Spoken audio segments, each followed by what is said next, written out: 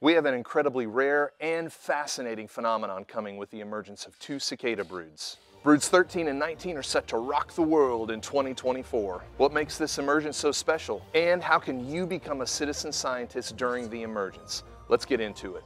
While there are over 3,000 species of cicada in the world, the vast majority are annual cicadas, meaning they emerge every year. Of those 3,000 species, only 7 are known to be periodical cicadas. They emerge once every 13 or 17 years depending on the species. Here in the Midwest, annual cicadas are big and green, while periodical cicadas are about half the size with black bodies and red eyes. What makes 2024 extraordinary is the fact that both Broods XIII and XIX are emerging simultaneously, after spending 17 and 13 years respectively underground. These two broods have a unique geographic spread covering vast areas across the United States. Check out this map from the U.S. Forest Service of all the broods of periodical cicadas. Brood XIX is shown in blue and Brood XIII in brown.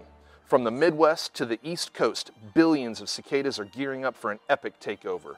Cicadas are meticulous planners. They spend the majority of their lives underground as nymphs, feeding on tree roots. When the soil temperature reaches exactly 64 degrees Fahrenheit, 18 degrees Celsius, they know it's showtime. They crawl out, shed their exoskeletons, and transform into something incredible and loud, incredibly loud. As a matter of fact, you'll probably hear them before you see them, and it's only the males making the noise. Male cicadas produce a distinctive sound to attract females, creating a chorus that reaches deafening levels. They've been waiting over 99% of their lives to sing their love song, so when it happens, it's serious. A tree full of males singing in unison can reach a volume of 100 decibels, which is about as loud as a lawnmower, a chainsaw, or even a rock show. With any luck, they find a mate, and after finding a mate, the male dies. Then, after laying her eggs, so does the female.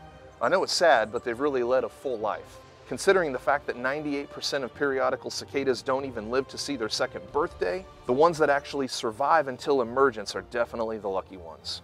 After the eggs hatch, new cicada nymphs head underground and will spend the next 13 or 17 years following in their parents' footsteps and repeating the cycle. As for the next co-emergence between Broods XIII and XIX, you'll need to wait about 221 more years for it to come around again, so enjoy it. What about citizen science opportunities? This is going to be a short-lived experience from late April, typically through June.